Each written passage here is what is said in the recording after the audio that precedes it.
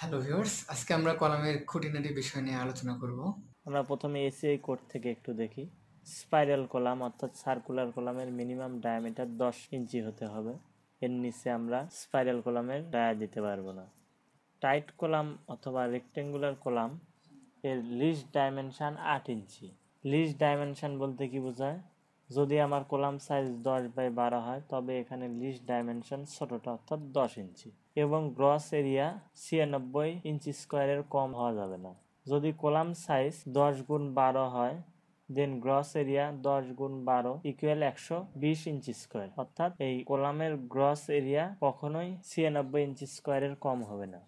এবং reinforcement ratio of লংগিটিউডাল still 1% থেকে 8%-এর মধ্যেই থাকবে, অর্থাৎ 1%-এর কম হবে না স্টিল, আবার 8%-এর বেশি হবে না।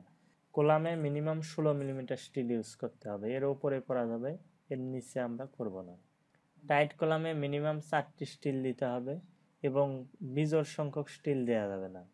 অর্থাৎ আমার আসছে 5টি, তখন দেখা যাচ্ছে আমি 6টি দিতে পারবো, কিন্তু আমি 5টি স্টিল দিতে পারবো না। তবে স্পাইরাল কলামের ক্ষেত্রে বিজোড় সংখ্যক স্টিল দেওয়া যায়। আর স্পাইরাল কলামে মিনিমাম 6টি স্টিল দিতে হবে। Minimum column size BNBC code অনুযায়ী 12x12, অর্থাৎ বিএনবিসি বলতেছে 12/12-এর নিচে কলাম সাইজ হবেই না। এরপরে আমরা টাইট কলাম ডিজাইন এবং স্পাইরাল কলাম ডিজাইন দেখব। Thank you.